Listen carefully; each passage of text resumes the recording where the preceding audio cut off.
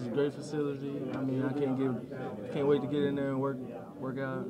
I mean, it's awesome. Kenneth, just talk about Saturday. What's it feel like from a player's perspective to get that W, and especially that one of those about playing the fourth quarter where you basically use your own physical strength to get into the end zone? I mean, it always feels good to come back with a win. I mean, we just got to continue to work hard. We got to rest and get healed up and get ready for Southern Miss. Y'all looking forward to this bye week?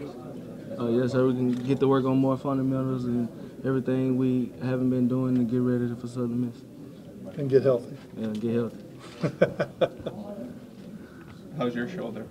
Oh, it's great. Just a stinger or what? It just took a lick and came out the field. I feel all right. I feel great.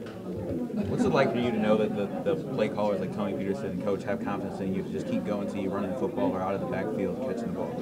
I mean, it's always great to know that somebody that can depend on you. I mean, but it also on the offensive line. He can depend on the offensive line to open up holes and me to get in there and just try to make plays, do the best I can do.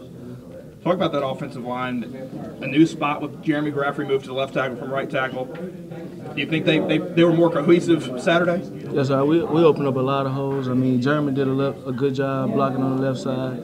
He said it was new to him, so, I mean, we just got to work a little more and continue to open up holes and make plays.